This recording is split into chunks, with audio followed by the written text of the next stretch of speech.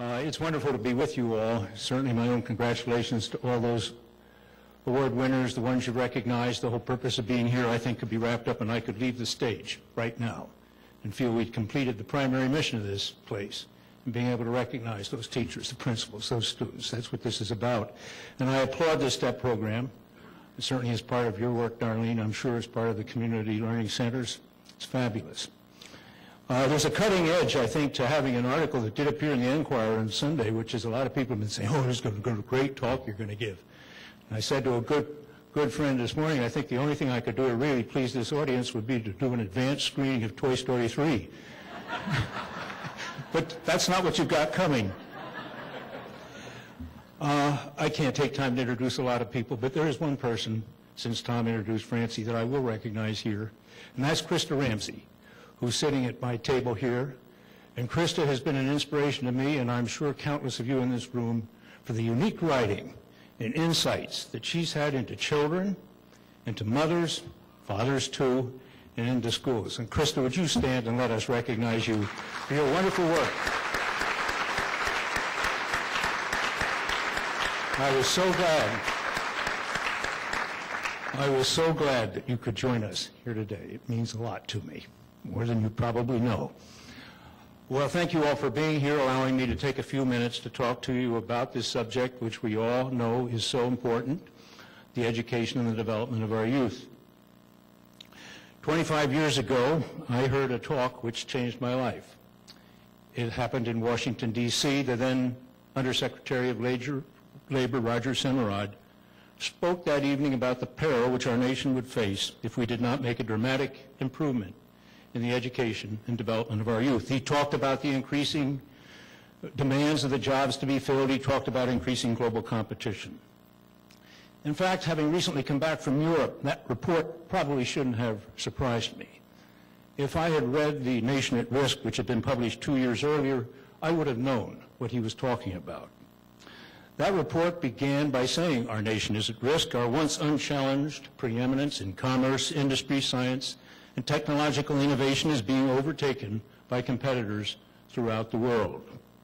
If an unfriendly foreign power had attempted to impose on America the mediocre education performance that exists today, we might well have viewed it as an act of war. As it stands, we've allowed this to happen to ourselves. Well, ladies and gentlemen, I think it would be hard to find a more concise summary of the situation that we face today. With, of course, the increasing challenge posed by the emergence of third world countries, with technology requiring lots more education, and with the continuing challenge we face from poverty and from a great increase in one-parent families. Now, it was about the same time that I heard Semerad talk that I finally took Francie up on her continued recommendations that I read a particular book.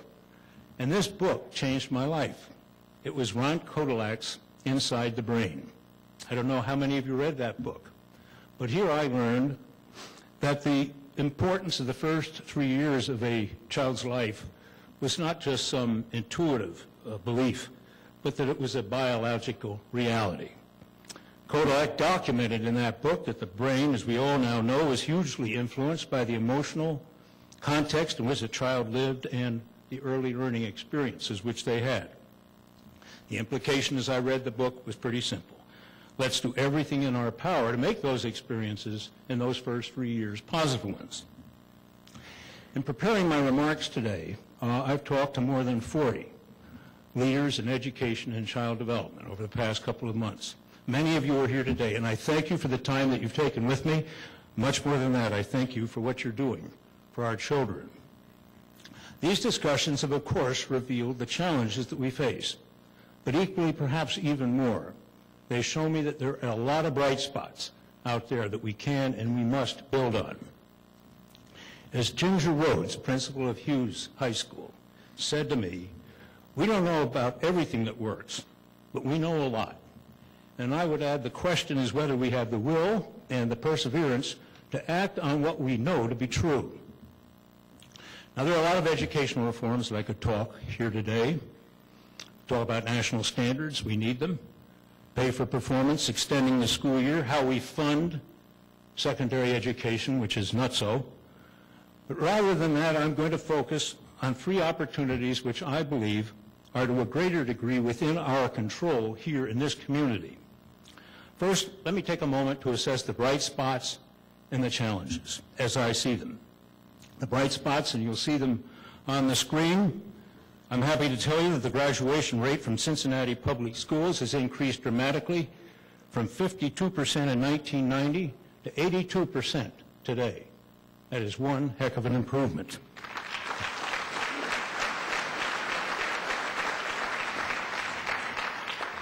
Moreover, we've got proof that all kids can learn as we see strong leadership in schools producing amazing results among even the most underprivileged children. Third, we're launching promising programs for early childhood development and impressive organization models to enable our community to better support student and school success. Now to the challenges. 30% of young people in this country are dropping out of school every year. That, ladies and gentlemen, is 6,000 every day. That's 1 million a year. That's like the whole city of Cincinnati is gone. The price that a high school dropout is paying is horrendous. Today, a shocking 44% are not in the workforce at all, 44%. And another 15% are underemployed. In CPS, Cincinnati Public Schools, almost half of students, grades 3 through 8, are testing below proficiency levels. And we see a double-digit point difference between minority and non-minority students. We cannot allow this to stand. Further, we're serving a woeful one-third of the population that should be served with our early childhood development programs. And finally, we are facing a significant, and I fear, ongoing gap in government revenue versus societal needs. We are going to need to make bold changes in the organization designs that we have, and we're going to make smarter and better choices in how we spend the money we've got if we're going to be able to close this very genuine and real gap. Now, against this background, I've asked myself, what are the key learnings that I might share with you today, and what might we do? And there are 3. The first is learning number 1. Strong school-based leadership makes all the difference. It provides living proof that all children can learn. If I were to choose the single intervention that I'd be confident would significantly improve the education of our children, it is to have a school building led by an outstanding principal and empowered, committed teachers dedicated to the proposition that every child not only can, but will learn. Bob Seiss, former principal of Hughes, put it to me very simply. We're always looking for the latest technique. This suggests we don't know the answer, but we do. We need great principals, and we need great teachers. Several years ago, I was talking to a group of interns at Procter & Gamble. When I came to the Q&A session, a young man held up his hand. He said, "Mr. Pepper, you've been in business a long time." And he paused, moving me to say, "Yes, sir, I have been in business a long time. What is your question?" He said, "In your long career, what is the single most important thing you've learned?" My answer was instantaneous. Personal leadership makes things happen. And nowhere have I seen that more clearly than in our schools. Take 2 high schools right here in Cincinnati, Taft and Withrow University. You all know them. Through the late 1960s and 1990s, Taft was in a real mess. The dropout rate was 60%, 30% of it in the first year alone. In the last decade, I can tell you, and I don't know how many of you know this, Taft has gone through one of the most transformational changes and improvements of any school in this country. Almost all of the children still come from disadvantaged backgrounds, but that is not stopping the principal, Anthony Smith, and the teachers and the parents and the community from doing what it takes to enable these students to succeed. Their graduation rate today is close to 90%, and 99 to 100% of the students are passing each of the 9th or 11th grade tests. Those scores are right up there with Walnut Hills, which is rated as one of the top 100 high schools in this country. All I had to do was spend a few minutes with Anthony Smith, and I understood why this is happening. He knows every one of the 500 kids in that building personally. He says it's to develop and critical to develop relationships. There's no limit to what you can achieve, he tells the students. You can go as far as you want to go. Anthony emphasizes student responsibility. Each student has an individualized plan, informed by performance data. Every one of them sees, reviews, and sees how they're going to do better with their transcript, at least 12 times during their time in high school. He talks to every single teacher, every cafeteria worker, every security worker, one-on-one, telling each of them that you have to understand why you are here. You are here to serve young people. No wonder people like to work at Taft, as challenging as it is. Now, a similar transformation is happening at Withrow University. When its principal, Sharon Johnson, took over that school in 2002, the proficiency test scores, the 9th grade, were ranging from a high of 35 to a low of 7. Today, over 85% of the students are passing these proficiency tests, all of them. 98% are graduating. 98% are graduating, 75% are going on to college, and another 10% are going into the military. Sharon describes the root causes of our challenge as kids without hope. You've heard a lot about that already today. Kids without hope and teachers looking for excuses. Our job, she says, and I love this, is to have students light up like a flashlight. Help them see the light. Our job is to inspire them. Savetta Macon, she's the principal at South Avondale School, previously one of our lowest performing schools, is also riveted on excellence. Whatever we need to do for our children, we will do. And as she said that to me, you know she meant it. The teachers and I are exhausted at the end of every day, but it is the kind of exhaustion that makes us look forward to coming back the next day. Her attitude toward her students is uncompromising. You will master this program. You will be prepared for high school.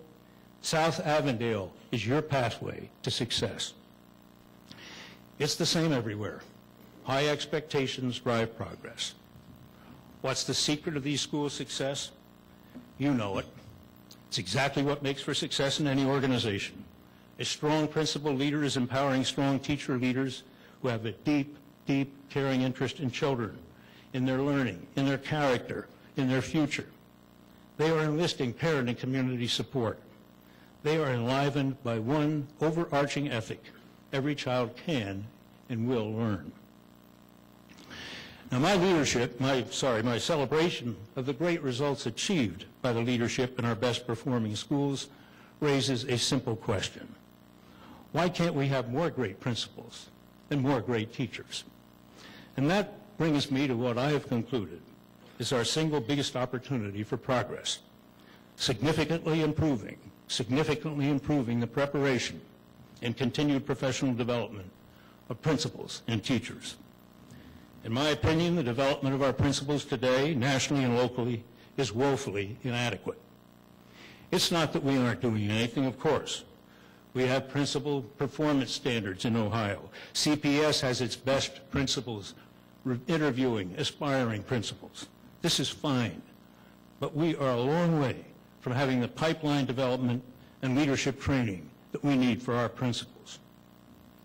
Again and again, I've heard that principals need more training and more experience in how to lead an organization, how to establish a shared vision, how to inspire the students in the community, how to make critical budget decisions, how to use data, and how to deal with maybe the toughest issue of all, personnel issues. Put simply, principals need to learn to be leaders and not just managers. Procter & Gamble spends more time on leadership development today than at any time in our history, and so does every other great company, and so should every school system. I'm happy to say that we have a very promising model here. The principals of our 16 lowest performing CPS schools are currently receiving leadership training at the University of Virginia, tapping into the resources of both the Darden School of Business and the Curry School of Education. The reports on the value of this that I've received from principals and from Laura Mitchell, who oversees this program in CPS, are very encouraging. There's learning here for the future. Accessing the resources of our schools of business alongside our schools of education can better prepare aspirant principals for their jobs. I understand that Larry Johnson, who's here today, is exploring this. I hope he makes it happen. It makes sense. And this is an area where business leaders can play a role too, and I know are ready to.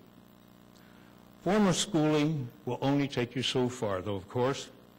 Strong principal candidates should spend at least a couple of years as an assistant principal working with one of our very best principals, Craig Hockenberry, and thank you, Craig, for being here today. Principal at Euler and Price Hill describes his 2 years as assistant principal as by far the most important development experience he ever had. As he said, I couldn't believe the things I saw. I had to learn on the job. We all know it. We all learn on the job, especially if we're privileged to be working with a great leader. Yes, we can and we must do better in preparing great principals. Teacher training, in my opinion, needs big improvement as well, and it's not so importantly me as the Secretary of Education, Arnie Duncan, who recently asserted that America's university-based teacher preparation programs need revolutionary, not evolutionary change. The importance of a strong teacher is well documented, and it's unbelievable. We all know it, but one research study has shown that having a great teacher versus a poor teacher for 3 consecutive years makes not a 10-point, not a 20-point, but a 50% point differential in the performance of students on performance tests. But of course, great teachers do more than just instill learning that lets you do well on a proficiency test. They do something perhaps even more important, and that is they transmit the love of learning and they transmit high expectations. I know every one of us in this room can recall vividly teachers who did that for us. As President Greg Williams, and thank you for your comments, Greg, as he has said, great teachers provide a sense of hope. They don't let students put a limit on what they can achieve due to their current circumstances. We have some good things going for us, too, in teacher training. The Mayerson Academy is a resource that would be envied by cities around this nation, and we are benefiting mightily from a $20 million grant from the General Electric Corporation to improve teacher and math skills. But we've still got big opportunities, folks. Everyone I've talked to has emphasized the need for more math and reading content in schools before teachers enter public education. But most importantly, in my opinion, and that of many, many I've talked to, teacher education should include at least a full year of in-classroom experience as an intern paired with a great teacher. That's the only way that teachers are going to be able to learn how to engage students from where they come from. And also, it's the only way they'll really learn if they love to teach kids coming from all kinds of backgrounds. And after graduating, teachers should have continued mentoring, just like those of us in business who've been successful have had. Let me make one final point about this subject of leadership, and it has to do with continuity. Continuity. Principals and teachers need to be in their jobs long enough to make their plans work. Tony Smith over at Taft told me it took him 3.5 years, 3.5 years at Taft, before he really felt he had the culture that he needed to have to succeed. The lack of continuity in this area, to me, is shocking. 16% of all the teachers in classrooms will leave their job at the end of this year, 16%. And sadly, this lack of continuity is greatest in those schools serving disadvantaged students. And in New York City, almost half of teachers are gone within the first 4 years. Move to neighboring Scarsdale, high income, 82% of the teachers there are there after 5 years. Half of them are gone in New York City, 82% are still there in Scarsdale. Closer to home in Cincinnati, in the last 10 years, we've had 4 superintendents of our Cincinnati public schools in 10 years. Not one of them had a tenure of longer than 3 years. Can you imagine if the heads of our corporations all had tenures of 3 years, and that went on over an entire decade? Probably wouldn't want to invest in these companies. Observing the leadership of Mary Ronan as I have had the privilege to do since she was at Kilgore. I would simply say, I hope, and Mary couldn't be here, you'll be here for a long time. Finally, and you've done this today in superb fashion, we need to celebrate. We need to celebrate and honor our most outstanding teachers and principals. They are not going to receive six-figure bonuses, but one thing they sure should receive is our unvarnished thanks and recognition, as this organization is doing today, and I hope will continue to do year after year. That's learning 1. I promise you learnings 2 and 3 will not be quite that long. But they're very important, so stick with me, please. Lesson number 2 is investing more in proven child care and pre-kindergarten educational programs is the best investment we can make. I and many others in this room have been saying that for 10 or 15 years, and it's absolutely true. And believe me, it is the only way we'll have any chance of having kids enter kindergarten on an equal or even close to an equal playing field. And don't they deserve that as they come into kindergarten? Yes, they do. It really is impossible for me to fully appreciate the day-to-day challenges which many children experience. Our community really does live in two worlds, and they're separated by only 2 to 3 miles from us as we have this wonderful dinner here in this building. In one world, children do not have enough to eat. They walk to school fearing gunfire, as all of us were reminded, if we needed any reminder, in reading the Cincinnati Enquirer this morning. They often encounter domestic violence. They may have a parent in jail, trying to work 2 jobs, or unemployed. It is not surprising that children from the lowest economic group enter kindergarten with readiness scores 60% below children from the highest economic group. I can report to you that while we still have a long way to go, we're in better shape today than I've ever seen us in this community to make good on the opportunity and the responsibility to invest in early childhood development. The reason? We have programs that are demonstrating that they work more than we've ever had before. Every Child Succeeds is one of them. It is serving 3,000 children in our community from pregnancy to age 3. Infant mortality rates among those children served have been reduced by 2/3.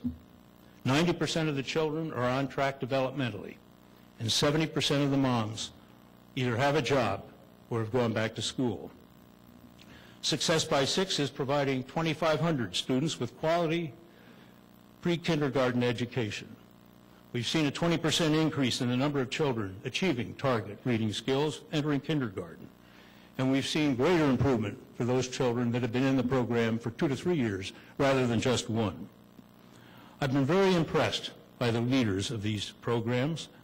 They're focused on continuing improvement in 3 areas: expanding coverage, recognizing that we're now only covering about 30% of the families that should be receiving this coverage; obtaining better data so that we can track the performance of children, not just when they're through the 5 years, but year by year to see how it can be improved. We have far more data today. And third, recruiting more qualified teachers and addressing their dismally low compensation. Teachers with BA degrees are sometimes now starting their jobs at salaries of $18,000 per year. They're on food stamps, just like the families whose children they're serving. It's no wonder that the turnover rate for daycare providers and child care centers is 40% per year. It's going to take more money to do this. This is the area more than any other where I feel we are going to have to invest and should more dollars. And we made a start. Led by Jim Zimmerman, who many of you know, former CEO of Macy's and founding chair of Success by 6, the Winning Beginnings campaign was launched 2 years ago and has raised $10 million. I've got to tell you that the need for private support is greater than ever because the state's budget challenges have wreaked havoc on early learning programs this year and will again next, reducing spending by 15% and eliminating support for almost 1,000 children in our community this year. We're trying to raise money to overcome that. We've also got to be smarter in how we spend the money we do have. we are dramatically underinvesting in the early years. That chart shows you the rate of return from its research related to age of child. Study after study has shown that preschool programs return up to $7 for every dollar spent. Do you know what the biggest components of that difference is?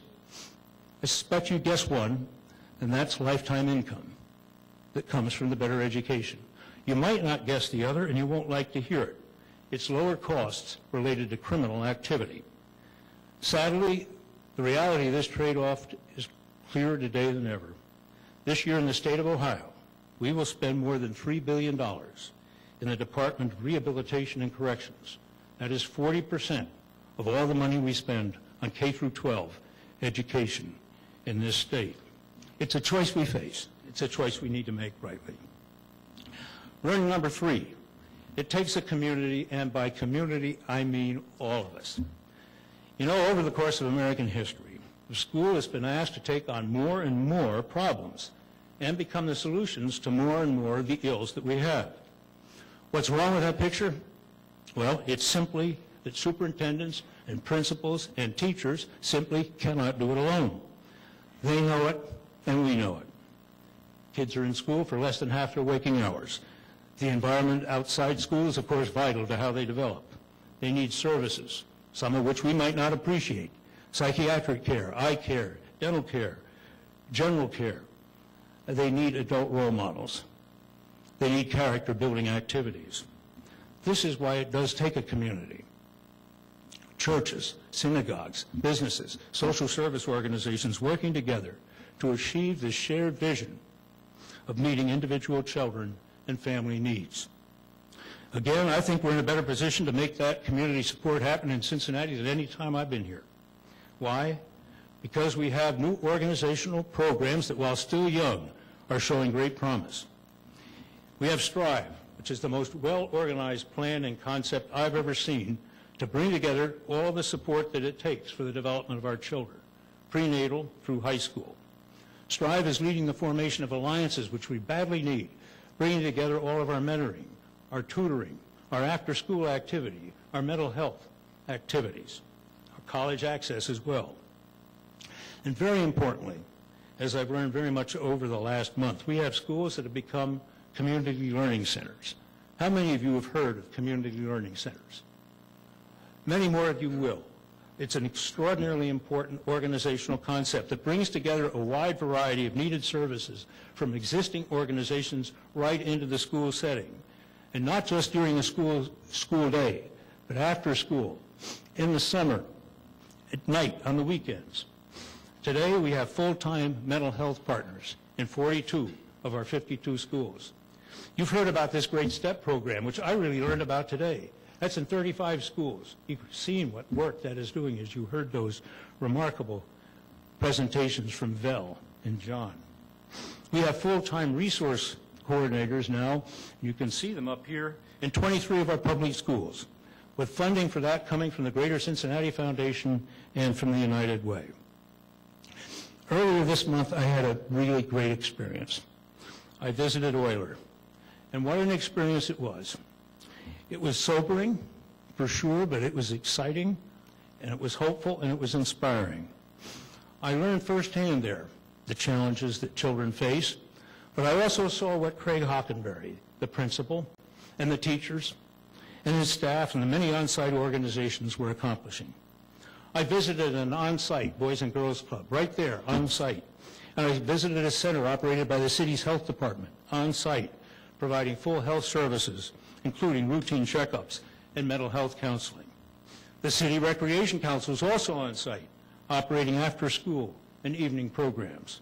And students come to the Kids Cafe for free hot meals provided by the Free Store Bank. And did you know that Euler is said to have the largest mentoring and tutoring program in this country? Well, it does. Over 350 mentors from 65 different organizations. And I saw them, and you can see some pictures of tutors and students there, you can barely see it. Come out to the school and you'll see it really well. It also houses a college access center that is staffed by Jobs for Cincinnati graduates and by CYC. And thanks to a wonderful gift from the Robert and Adele Schiff Foundation, an early childhood center is now being installed there that is going to have infants all the way through now to high school. Okay, you could ask, is it working? And you bet it is. Since Euler's high school program started 2 years ago, there has not been one dropout at Euler. Not one. And the contrast to that is, before this program got going, less than 50% of the kids that graduated from 8th grade even got through the 10th grade. I'd like to ask Craig if he would start and stand up and be recognized. Craig Hockenberry from Euler.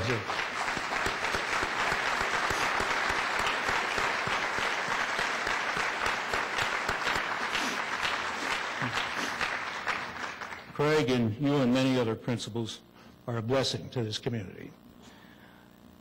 CLCs are also bringing our arts and cultural organizations to schools in a multitude of ways which I don't have time to detail today, but it's an increasingly important role in arts education. And business partnerships are, of course, playing a very important role. Cincinnati Bell at Taft, huge difference. GE at Aiken, P&G at Hughes, to name just 3 of literally dozens and dozens. Yes, all these are bright spots.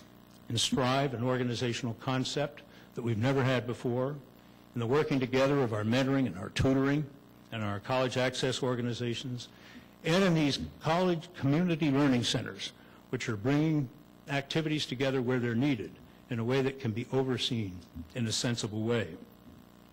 And yet we must do more. Must do much more. For these programs that I've described are today reaching far less than half of our children and the families that need them.